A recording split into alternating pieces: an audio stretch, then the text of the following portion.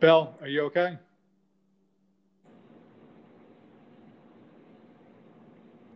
I actually wanted to ask you a question. How bad are tortillas for you? I eat them like all the time. Huge problem with tortillas. There's so many carbs in there. Most of them are made of corn, right? That's a grain. So Yeah. corn's what's How causing. about the nopal tortillas?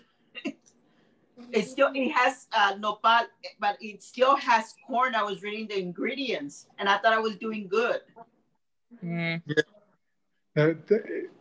Corn in general, I don't think is a good thing. In fact, some people don't even digest corn. I mean, when they go to the bathroom, it's in the toilet as a whole kernel. And so it doesn't get digested. The other thing is that unless the package says non-GMO, that corn has been manufactured inside a laboratory. Mm. So if it does not say cactus on it, it's that nopal and corn, I think.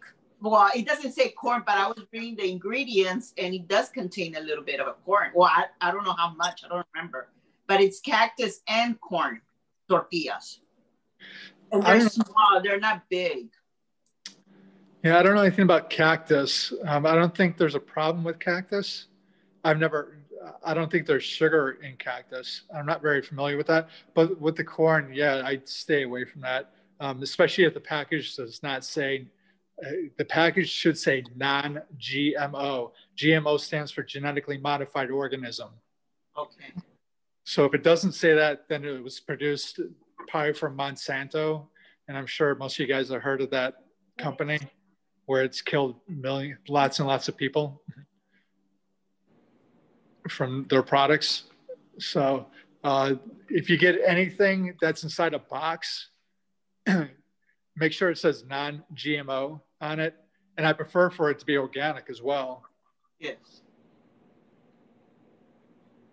Okay. Well, thank you.